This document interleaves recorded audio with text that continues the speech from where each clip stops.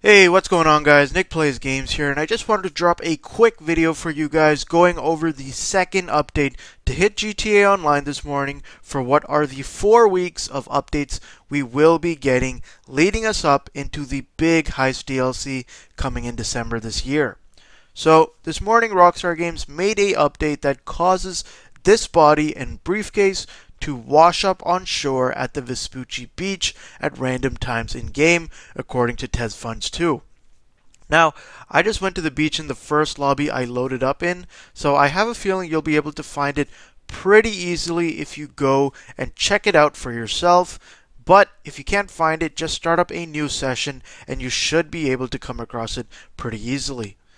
Now, a few people have pointed out that the body or the asset that Rockstar decided to use for the dead body here is actually the same dead body that you will see in the cave once you've found all the clues for the double action revolver, which looks to be pretty lazy on Rockstar's side, but I guess since this is more of just a small hint or a bit of a tease at what to expect, I guess they weren't concerned on making new assets for it.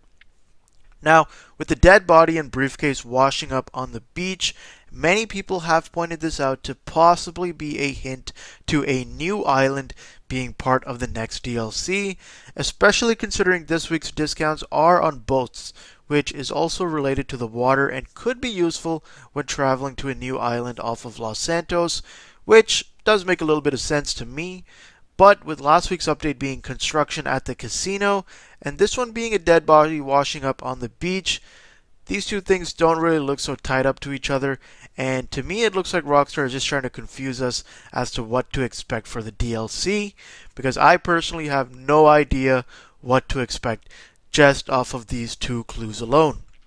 Now, to me the body looks really similar to Trevor in game, minus the head, as there are in-game cutscenes where you can flip to Trevor and he will be chilling somewhere in the world in his underwear. However, the briefcase along with the body to me might be hinting at a heist gone wrong or something related to money, so this may be a hint at the next heist potentially having something to do with water or the beach.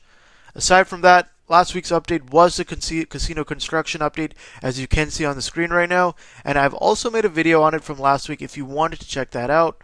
Other than that, let me know in the comments what you guys think about this week's update and what you think we might see in next week's GTA Online update.